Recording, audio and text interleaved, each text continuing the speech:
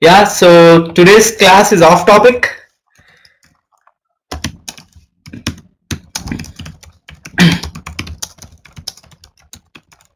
Marketing, and I don't teach SEO because I'm not good at SEO, but I know a few tips how to get to the audience, how to make people use it, and some internet marketing essay. Cool. So yeah, now let me start from the idea phase to when we reach to the our target audience. So whenever what happens with the normal world is like whenever they get an idea, they feel like it's just an awesome idea. Why don't people use it? Just because you feel like it's an awesome idea, it doesn't mean that people still use it. People use it because if you solve a problem. So it's always about the problem. Like even if you got a problem and you are solving your problem, yeah, that's a cool idea. But like say for instance, there's a guy this guy does a small experiment. Like say this guy has a dog. He wanted his dog eats dog food every day. So he thought like, hey, why can't I sell dog food online? So he felt like, yeah, that's a good idea. So let's start selling dog food online. So instead of just testing it, he felt like there are, say, this guy was in US. So he thought like there were some at least 1 million dogs in US. So if it all in 1 million, if 1%, so in 1 million, 1% is somewhere on how much? 1,000? Yeah. If it all 1,000 dogs, 1,000 dog owners buy this dog food from me, and if I make at least $3 from each dog owner, then he felt like he can make $3,000 a day. So again, dogs have no holidays; they eat it on Sunday. It's 30 days again. So 30 days into $3,000 is $90,000. So when multiplied with 12 months, oh, it's whopping how much? 30 days, 3,000, 90,000 into 12. Oh, awesome, cool. So it's somewhere on 7.2 million, I guess. Yeah, 90,000 into 10 is 9 million, 900, sorry, 900 grand. Yeah, somewhere on, say, let's take, based on all the overloads. Yeah, let's say he takes 100 grand. 100 grand, $100,000 a year. So it's a successful business model, right? So even if it's 1%, so he felt like that, and he started like he started borrowing money from people and saying this idea. Hey, yeah, that's a cool idea. So everybody started saying, hey, really? Yeah, this is a cool idea. Yeah, we'll fund you. So people are saying like that. So this guy borrowed some money and started some rock star team, like people who code for online solution, and he put some marketing guys, and he's doing this. So in a process, like he did not test it, he did not do anything. So he just starting preparing things. So these guys who gave money to this guy started coming to him after 3 months, saying, "Hey dude, you just said like 90,000 per month, and it's been 3 months, so there's a money." So he said like, "Hey guys, just wait. Since it's a lot of traffic, I need so much of resources. I need more resources to work on the e-commerce solution, and I need more people for marketing. So yeah, just keep on waiting. It's a cool idea, right?" That's what he said to the people. So I mean, so after a while, again, then after 2 months passed again. So these guys were so nervous, like, "Hey, what happened? Did you sell anything?" So finally, someday he said like, "Hey, nobody is buying dog food, dude. I mean, I think the dogs are not interested in it." So I mean, ultimately, it's a good idea, like selling dog food online. But if nobody buys it, it's a wasted idea. And that's how it works. That's how it happens. Like very much people start their businesses thinking that people will actually buy it, but the reality is people won't buy it unless and until it really solves their pain point. So whenever you get an idea, what we are supposed to do. So God there. Say for instance, Sandeep has an idea. Say Sandeep wanted a community for this Royal Enfield bikers. So he wanted to some customized Royal Enfield like stickers. Yeah, Yeah, like stickers, or I don't know, because I don't have any idea about it. So if you get an idea, what you're supposed to do is like talk to a few people who have this Royal Enfield. So just ask one question, dude. I'm trying to sell a particular thing. Will you pay money for it? So if then people will say, hey, what dude? I mean, what you're just talking? Like, why do I pay? Or I can get this from your competitor, or I can get this from a local store. So people may say a lot of things. Then that's it. You got it. Now what you got? Like, okay, yeah, people, there are competitors. People are actually buying it from somewhere else. Then what you are supposed to do? Yeah, this is a cool idea. Now the next question you got asked, like, how difficult it is for you to buy this product.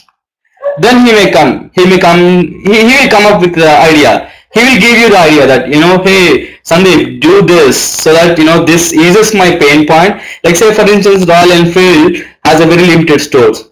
They do accessories like very limited. If I guess there is one in Banjara Hills, and the other one is and this is Hyderabad, I'm saying. If there is one in Banjara Hills and then one is in Malapur, I guess. So they're far away. Like they may say like, hey, whenever I get a repair for my bike, I should all the way go to this authorized service center to get it repaired. So that's where the pain point is. So the first thing is talk to the customers. Talk to the people. Whom do you think can buy this? Don't talk to your friends who doesn't have. See, there is no point in talking to a person who doesn't have a Royal Enfield, because he doesn't know anything about it. So talk to the right guys. Talk to the people who can actually pay for it. So that guy is called your immediate adopter. Like, say for instance, tomorrow if you start selling this product, who is the first person to buy it? So that's where it comes. So how do we find these guys? Now there comes the in social media marketing. There comes the internet marketing. So if you go physically, you may not find much of the people. People have different opinions. People may have different opinions. They may not give you the right thing to do. Now, the first thing to do in social media marketing is, nowadays people use Facebook, people use Twitter, people use Google Plus or Quora. Now Quora is a big hit now, and people use Pinterest, Instagram, and say what Stumble Upon. So these are all different social media platforms where people actually hang out. So now say Royal Enfield, you are selling something, some accessories or some stickers or whatever, something related to Royal Enfield. So now we should know who are all using Royal Enfields. Now you can find Royal Enfield groups in Facebook, or you can just go on Twitter and search for Royal Enfield, hashtag Royal Enfield. Then you'll get a lot of results saying people talking about Royal Enfield. So if somebody is talking about Royal Enfield, that means he either own a Royal Enfield or he likes a Royal Enfield. So yeah, you got this guy. And there is another thing. On Quora, you go to Quora and just search for Royal Enfield. So there will be a lot of questions on Royal Enfield. People may ask like, what model is your Royal Enfield, or are you driving a Royal Enfield? So you get, these are the clues, like where actually you have to go and search for. So now, okay, in Facebook there is a group called Royal Enfield. People are, let's say you go to the group and see the engagement over there. If the engagement is less, that means like people are not really interested to talk about Royal Enfield on Facebook. They seldom care about the Royal Enfield group, but they do own a Royal Enfield group, or they are looking to buy a Royal Enfield. So you just go through the group, check for conversations. Like if the conversation is really going well, yeah, this group is active. Now just post something like, hey, don't say like you are selling it. Okay, sell like, hey, I find this really cool online place where they sell Royal Enfield accessories or Royal Enfield stickers. So if you say like, I'm selling Royal Enfield stickers, would anyone buy it? People say, hey, don't, just go away, don't spam us. But if you say, hey, I find this can be useful to you, yeah, definitely people will click on it. Because that's what, if people are pride centric. People feel like, hey, if Sandeep owns this, yeah, I should also own it for my Royal Enfield. So that's what people really think about it. So what you do is like, hey, I really find, for instance, take Tutoslive.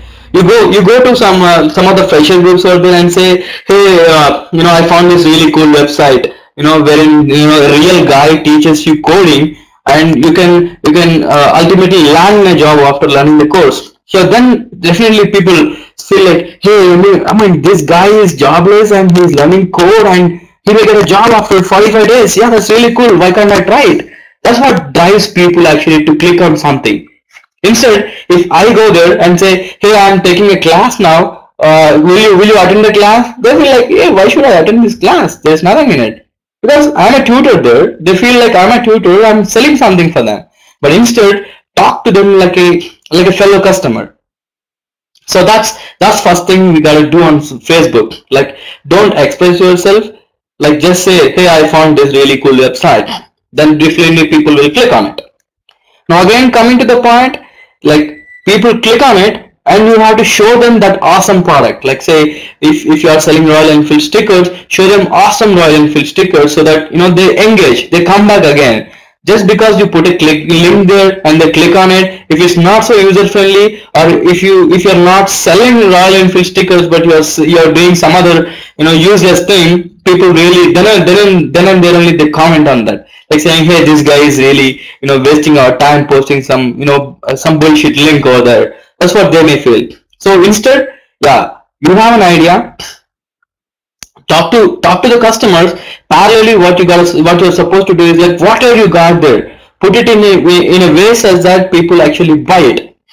So yeah, it's not like like making a website, selling some stuff doesn't take you like years. Previously, it used to take at least 6 months to get a e-commerce site live. But nowadays, like with PHP and other CMS tools, you can make your e-commerce website live in less than 1 week. Like, it's just in a matter of clicks. You don't even have to code actually. But yeah, you're supposed to know PHP so that you can make changes according to your customers. So yeah, and getting our website live is, say, 7 days. Meanwhile, you're supposed to make some friends in Royal Enfield group. Like, say, hey, I'm Sandeep. I'm new to this group. I own a Royal Enfield too. Blah blah blah. Like, engage users. So finally, one day you pop up and say, since you already made friends in the group, now if you come there and say, yeah, I found this website which really sells awesome Royal Enfield stickers, people definitely click on it. So meanwhile, this is what you gotta supposed to. Now say tomorrow, you got your supplies. Say you're buying Royal Enfield stickers from Mumbai, and you're sitting at home, and you got the supply today. So from today, you are supposed to make friends who want Royal Enfield on Facebook, let's say. So you keep on, and meanwhile you just set up buy your domain and host it, make this e-commerce website. Meanwhile, make friends, and suddenly when this thing is live or bug free, then yeah, start. Okay, this is what I found. At the same time, yeah, what you're supposed to do is, like, go on Twitter. Go on Twitter. Then again start writing, like, make few friends who own Royal Enfield. There are people, if you search with the keyword Royal Enfield, there'll be users. Just follow them. What happens in Twitter is, like, if you follow a person, they follow you back. It's like written gift. This is what happens in the real world. Like, if you really follow someone, they follow you back if they are really interested. And post something, like, before just blindly following them, you keep posting about Royal Enfield, like, about Royal Enfield. So you say, like, Royal Enfield is an awesome bike. This is a new bike which is coming in Royal Enfield. This much lakhs, and I wish I have this, but I own this. So keep engaging. Like previously, before following them, keep engaging. And you know what? In Twitter, you can, I guess, there's a number of followers in each day. Like, you can at least follow 5,000, I guess. I don't remember the exact number. But yeah, you can follow 5,000 a day. Like, there is no restriction in following someone. So you just go there and find people who are interested in Royal Enfield. Follow them. Do this in the same 1 week. As I said, follow them, keep engaging. Then again, come to Google Plus. Same, do the same stuff. Like, keep posting, follow people, make new friends. Okay. Then go to Quora. Then start saying, like, hey, what's Royal Enfield? What's happening? This is what you gotta do. You gotta do this on all websites when there are really actual Royal Enfield enthusiasts. Then final day, the launch date, you just say, okay, hey, I found this. This is what's happening. Like keep engaging with them. Now I'll tell you one more thing about this Facebook. Like say you posted today on Facebook in a group. It doesn't mean that all of the members are online that time and they come like they are looking at it. You by I guess like only say 5 or 20, at least 30 only 30 people will actually see that, out of which one or two actually click on it. So what you're supposed to do, you're supposed to engage, re-engage. It is better if you get an email of those users, because these guys are actually having a Royal Enfield. So whenever they come to your website, like at Tutoslive, what we do is like if you're really interested in having a demo, I'll take your email because I want to keep you updated. Like whenever I host a new session or I host a new class, I just email you saying, hey, this is where I'm hosting the class. If you're interested, come back again. And if at all I write a blog, I'll just take the blog and email to my subscribers. So it is always better to take those emails. So whenever this guy clicks on your link, just take their email address. Ask them to give their email. Hey, if you want to know about the new stickers coming up, or if you want to keep updated and get the latest stickers, yeah, just subscribe your email, dude. I'll list email whenever there's a new stock coming up. So this engages the users. Like if he's really interested in stickers, yeah, I mean this sounds good. Yeah, new sticker. Maybe tomorrow you may give him a Led Zeppelin sticker or a fire sticker. So he may be interested in knowing few things about your store. So he subscribed definitely. If he is not subscribed, yeah, he's a loser, not we guys, because he's not following us. So yeah, first day you posted the link, then I guess only few people see it. Now what happens in Facebook groups is like if it's an active group, people will be posting, so that your post will be pushed to the back. The actual thing in Facebook is like if there are more comments on the post, that post will be appear the first. Then comes the most number of likes. Then comes the most number of shares. So it's all about the comments again. That's the reason I ask my subscribers to comment on it. So if they comment on it, yeah, it appears in the newsfeed at the top, so that people don't have to scroll. So so what you're supposed to do is like post it on the first day. If it gets pushed to the back, just comment on it or just post a new link or ask your friends to join the group and post a comment on it, so that post will again it gets re-engaged, it comes to the top. So tomorrow some other guy will log in and come to this group and see it and click it. So that's how you have to engage with your users. Do not just post it once and go back and feel like, hey, people will be watching this link all the time, or if people are interested they'll come. Don't think like that. Just go ahead, re-engage, comment, like, share, tag, do whatever to let it appear on your on the group page. The following.